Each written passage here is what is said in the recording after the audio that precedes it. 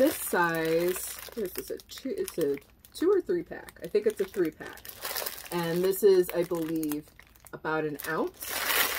And I got a smaller one, which is a ½ ounce. And I believe this is a 2 pack. I forget how many sections each of these are now. Obviously, the bigger one was 9. Do I want to count? It's 5 and 8, 40. Okay, these are 40. I think this was 142. I'm not. Yeah. I'm actually really good at math.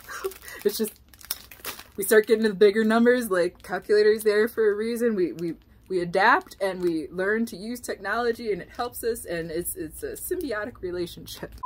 These will also be good for a lot of the pastes that I make. I make a chili paste, and I make a cilantro paste as well, garlic.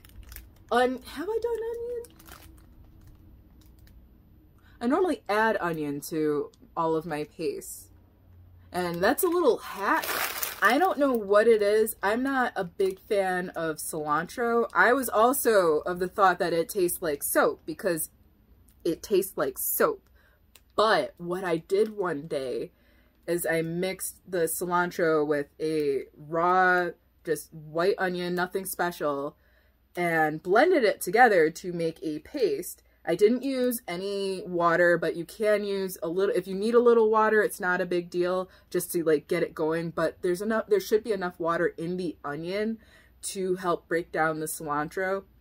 You can also put a little bit of olive oil in there if you want. That's fine too. But it kind of took away that soapy taste, and all of a sudden I'm like, is this what other people are tasting? I do want to try. Was cilantro one of those that just spreads if you put it near anything, or is that okay to plant in the garden? Because I'd like to know if the cilantro I grow tastes a little or a lot different than the cilantro I can buy other places. But either way, it takes away a lot of that. So if you're not a cilantro fan, try it that way. And then I add the cilantro into everything. That Greek yogurt, put that cilantro cube in there. Give it a little mix. Flavor, flavor, flavor. And drizzle it on everything. Dip things in it. Like, you don't, oh, so good, so good. And then we got the smaller ones for things that are a little more concentrated that you don't, I mean, you're not always going to need a big old cube like this. Like this would be, if this was for all the cilantro, this is way more than you need for the cilantro paste for like 2 people. Like a couple, like one of these, like the little tiny ½ ounces. Is this even a half? I'm going to have to see if this is a ½ or a ¼ ounce. I think it might be more like a ¼ ounce. But, yeah, you would put, like, this would be closer to 1 serving. If you're making a soup or a little, like, individual pasta, you'd put a little cube of cilantro, a little cube of garlic in there. Oh, so good. Or and the chili paste. Why not? Like, just put all the flavor in there. And a little miso.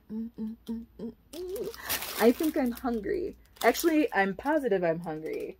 And am I almost done? Yo, can I eat? I think I might be able to eat. Did I show you? I think I'm going to eat.